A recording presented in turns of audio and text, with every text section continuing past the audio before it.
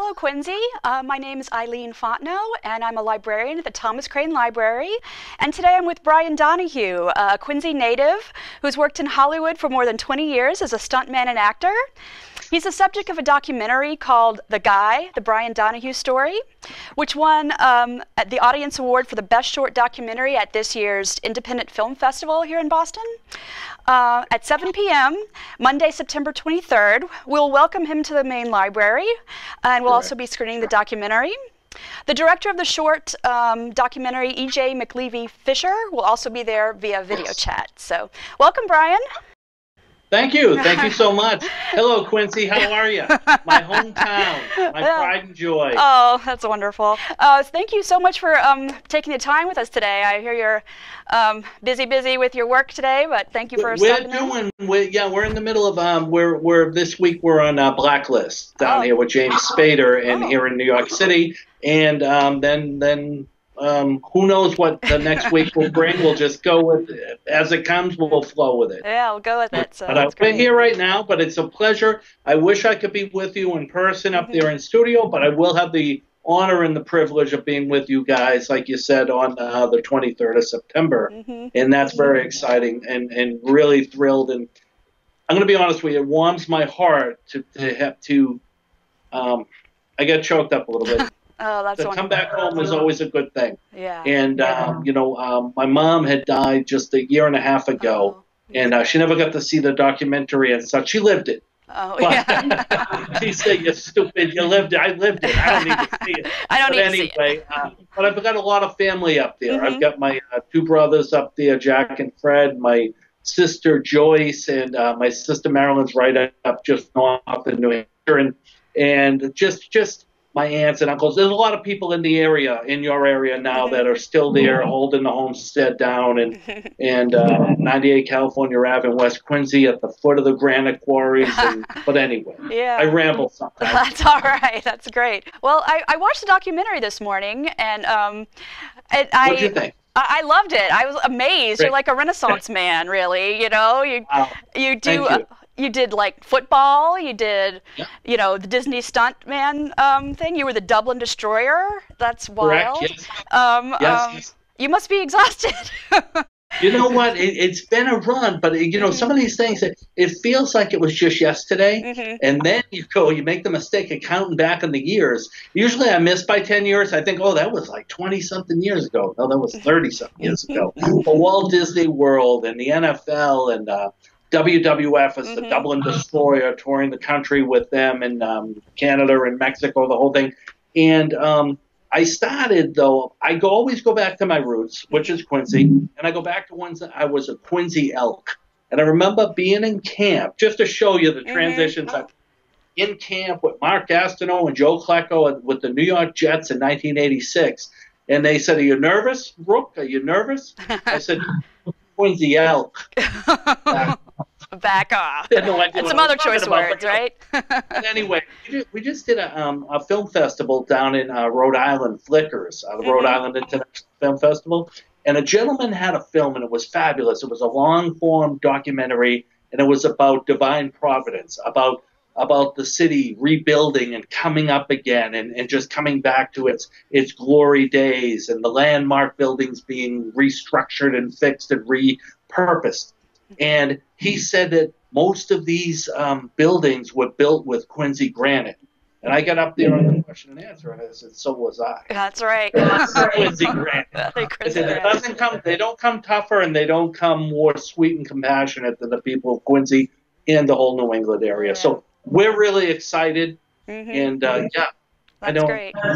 Sometimes I won't answer your questions directly. You're just that's fine, no problem. And my wife tells me, reel it in. So how did you get to the road you're on now? Like, how did you end up in stunt work? And now really acting too, right?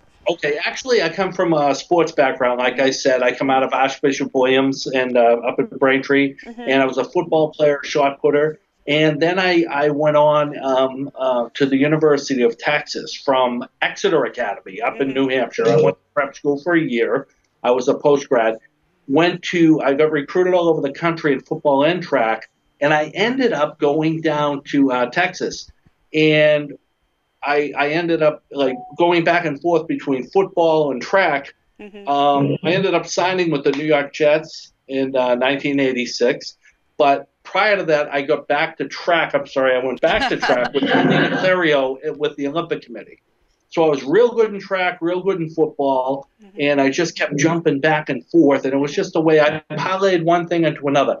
But with the sports background, when I finished up up in Canada with football with the Toronto Argonauts, I ended up getting in with some people that were involved with WWF and such, trained, got into that, but then at that time I was always overlapping, and so I ended up going and doing some commercial work, small parts on films, little TV bits, little bits of action. I realized though I could take the acting end of it and mix that with the action stuff, and I could become a stunt actor. Yeah. And out of Walt Disney World, where I was the German mechanic. Yeah.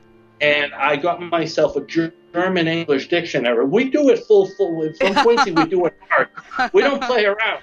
I turned around, I got myself a German English dictionary, and I went over to the German pavilion at Epcot Center. And I asked the gentleman, I wrote the words I wanted to say. And I said, how would I say this in water? And how do I say this in?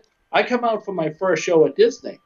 And I said, Erklaren Dijkbrand Houtman. Fräulein Rotte Schaldeimann. Hier kommen, schnell Fräulein. Well, the stage manager's like, where is that on this script? And it worked. It's called acting. Acting is called voting. But anyway, the inflection was strong. I had German people as tourists coming up to me and saying, oh, hello, and they're speaking to me in fluent German. All I know how to say to them was, get off my plane, red scarf. That's right, that's it. And proud-hatted man, what are you doing? Other than that, we weren't going to have much conversation. Right. But anyway, I continued with the commercial work and the film work. Hulk Hogan down there, we did, and Chris Lemon and Carol Hall, we did Thunder in Paradise. And I came back up to New York, and I just kept going with the action end of it, mixing it with the acting end of it. And I've forged a strong acting resume. So now I play a lot of my own roles, and I do my own action. So I am a stunt actor, and I just kept kind of snowballing. Yeah. One thing leads to another. So do you have like a favorite job that you did, a favorite gig? I know that's kind of might be tough. Know what? I have many, but one of my favorites, people have asked me this before, and one of my favorites was the David Letterman show. Years ago, I was working on a film with John Goodman, stunt doubling him in a car chase. And turned around, and one of the coordinators was in the car, and I just happened, he goes, here, you want to sit with me and eat lunch? I said, yeah.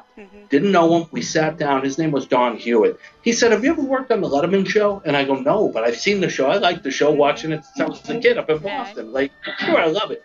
I'd always drop in a watermelons, the whole thing, all the craziness. Well, he said, would you like to work on it next week? He goes, I'd have to submit you, and they'd have to approve you and decide you got the right look for this. But how are you with talking to people? I said, Quincy, Boston, yeah, we're good, right? If Dave interviews you, we'll be able to do that, and they want you maybe to do some stair falls. Well, I went in, that was September 15th, 1999, okay? I went in there, and they said they were going to make it a joke where I hyped it up. I was a real tough stunt guy, and I was going to fall down these stairs and really show what a tough guy. Well, I was going to get stuck on the first step. No. David, Mr. Letterman, he said, well, this guy's a real deal. He's a stuntman. He's an actor. He's fought his way up through the ranks and the acting end of it and the stuff. He goes, he deserves better than a joke or a one-nighter. He goes, get me his headshot. Get me anything that has to do with wrestling. Anything he's got, any promotional stuff, bring it to me. Brought it to him. They go, Brian, change of plans. It's not a joke anymore. And Dave said he's going to give you the biggest push he's ever given anyone in his life. That night was a real push on my career because I ended up being with them for 16 years. And I did probably 150, 170 shows, somewhere in that range. No one does that with Letterman unless you're Biff Henderson or Rupert G. or Pat and Kenny or, the regular people who work the show. So he gave me such a great push. And it was always nice having a home base in New York City while I was going to do the other films or TV shows or commercials or was doing fit modeling for Polo and Hilfiger, right? Wow. A big moment. Oh, yeah. I was a model. Can you believe it? I put either one on. Okay. But anyway, that was one of my favorites. Right. Working the soap operas were great. Just everything. Everything I've been fortunate enough and been honored enough to been a lot of the opportunity to work on. I've absolutely just appreciated. Well, that's and wonderful. I appreciate this right now. Yeah. I appreciate the fact that I'm coming back to my hometown. Yeah, that's great. Well, I you mean, sound like you have so many stories, so many great stories. So we are definitely looking forward to this event. Yeah, absolutely. Yeah. Thrilled. Thrilled. Really Wonderful. thrilled. Yeah.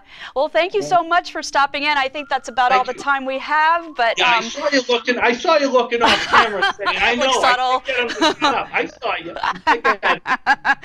It's like when we do the festivals, they go, they're like, hello, hello. I promise you'll have a lot more time to tell all your stories on September 23rd at 7 o'clock. And we look forward to having you here at the main library. Thank you so much. I appreciate it. Hi, Quincy. Bye. Bye. I'll be quiet now. Bye.